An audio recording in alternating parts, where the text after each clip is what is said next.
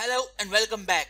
Today I am going to show you a technique to create this interactive animated quiz that will help you to engage your audience in your presentation. And of course, we are going to use our own Microsoft PowerPoint. So let's start the video.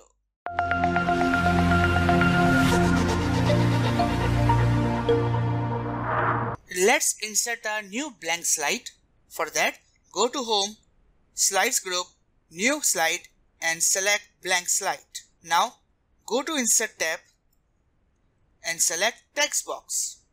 Draw a text box and write the slide title.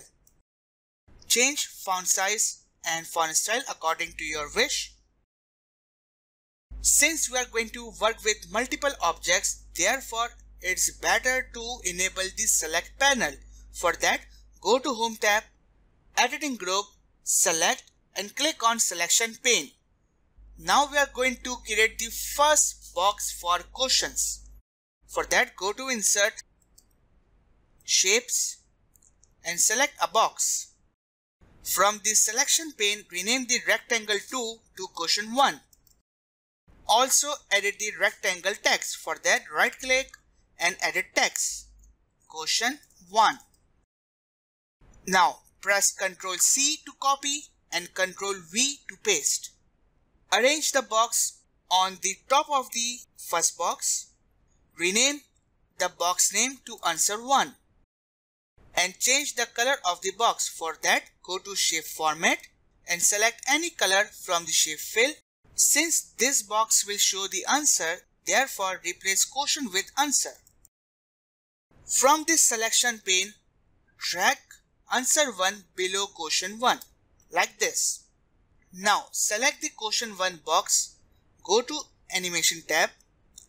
From the Animation group, click on this arrow to have more animation and select More Exit Effect.